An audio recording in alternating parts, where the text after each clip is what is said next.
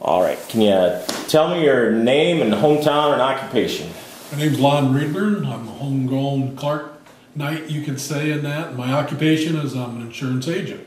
Lon, you weren't always an insurance agent. No, I wasn't. I was a carpenter years ago. And what prompted the change of careers? Well, I had to change my career because I had a slight accident. I had a hunting accident. How long ago was that? November 22nd, 1982. You say that like you remember it pretty clearly. Oh, it's hard to forget that day. What? Deer season. I've hunted deer all my life. I hunted avidly. I hunted an awful lot. I left that morning, and when I left that morning, I got up, got in my pickup, and my neighbor right next door said, well, he'd like to go deer hunting too.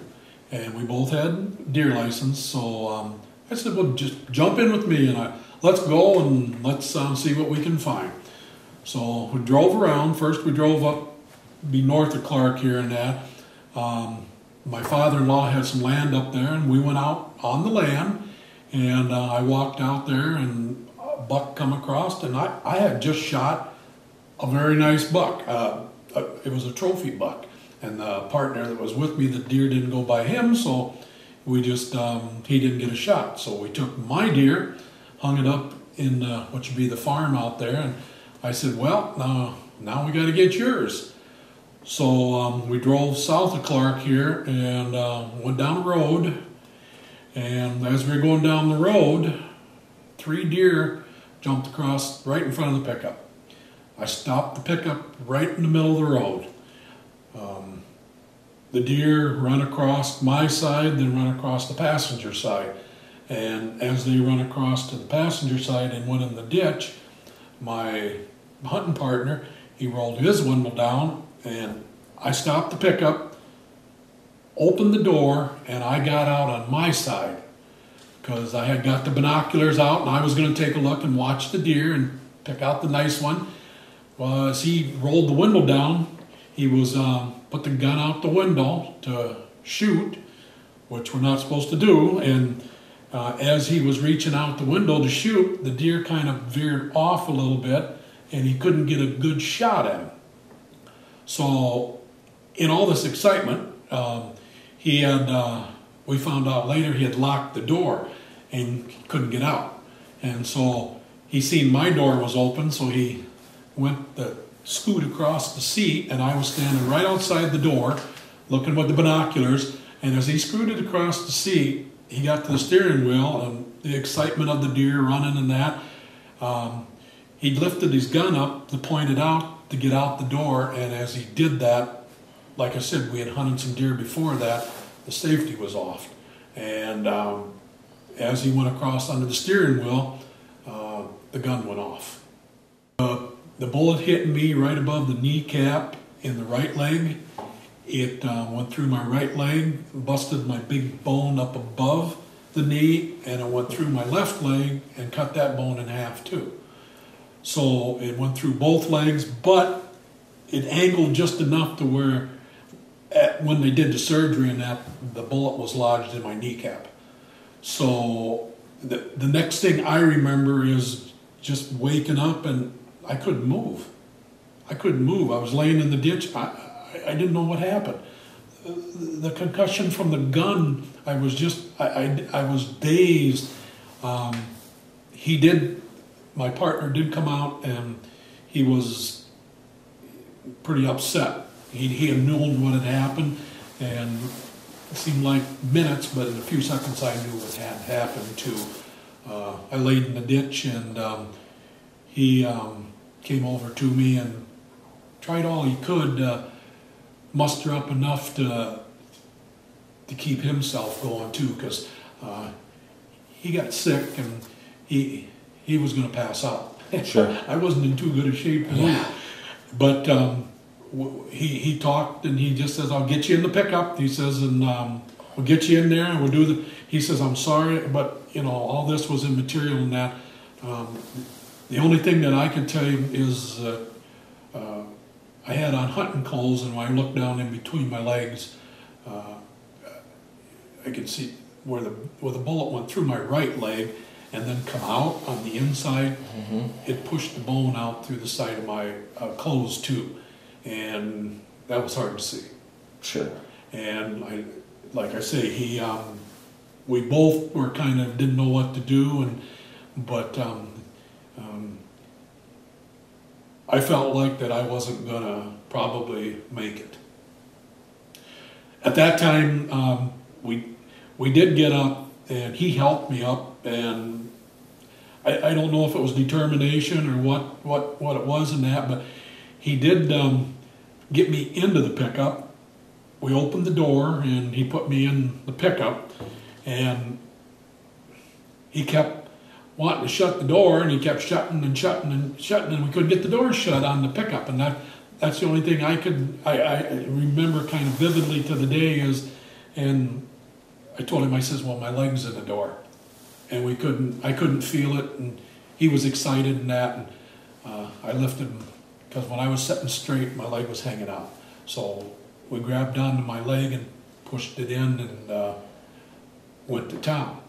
And as we went into town and that, I told him, I said, I don't think I'm going to make it. I says it looks like it's going to be a serious deal. I did get into the clinic here in town right away. They took me in, and they wouldn't do nothing. They put me in an ambulance and took me on to Watertown, in which emergency room they took me in, and they said, they told my wife that we'll take the right leg off. And that was hard. But they flew me on to Sioux Falls from there. They said that when I get there, that expect the worst, because you're shot. But when I got there, how ironic can it be? When they brought me in the emergency room, and the guy says, he says, you're from Clark, and I said, yep. He says, well, it was a well-known doctor, and he was from Clark, and he happened to be on call. And he looked at me, and he says, deer hunting, and I said, yep. He says, well, let's see what we can do. So at that point, when they put me under, I expected to come out with missing one leg. But when I did wake up, or when I come out of surgery, it was a little pain, and I looked, and I had both legs. And the guy said, the doctor come in and says, he says, I pulled them all back together. I pulled the bones back together. He says, you're a lucky man. He says, you should have bled to death in 2 minutes right there. He says, you should have. He says, you didn't.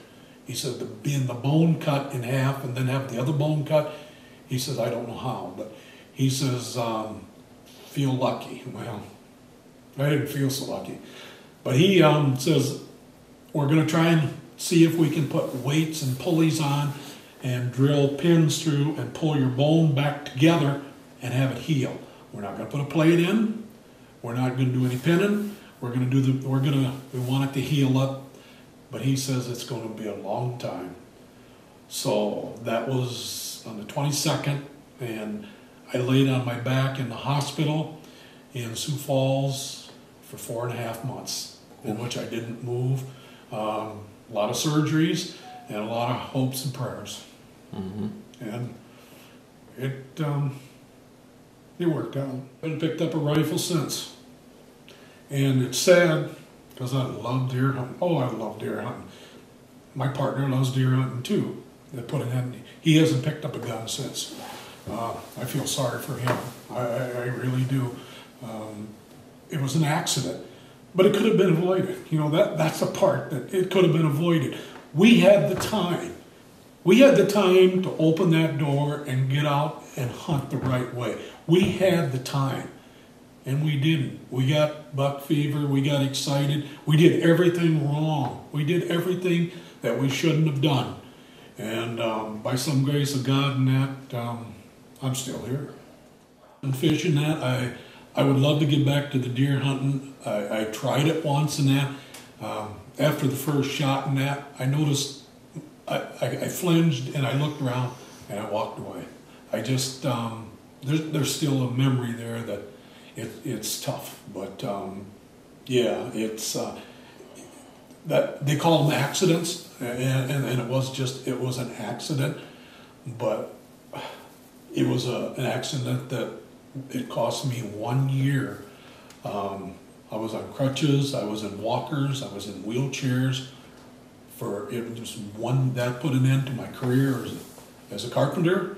It put an end to everything. My whole life and my family's life got put on hold for 1 year. 1 year, just because we didn't hunt right. You know, don't do that. Don't get in a pickup. Don't chase deer down. Don't shoot out of the windows and that. There's reasons that we have these laws. There's reasons. It isn't because you got people making the laws, making it tough on us. It's for our safety. That could have been avoided. Today, I'm 59 years old, and I'm going back in because I'm going to have a knee surgery because I got one knee that's completely, and I'm going to have a second one. Arthritis is a big factor in that, but for that one split second there, I'm going to pay the rest of my life, and my family paid for it too. And it's not worth it. It's not worth it. Get out and hunt the right way. And it's fun. It's fun to get out and walk and do it the right way. Don't do it the wrong way. Don't do it the way I did. Get out of the truck!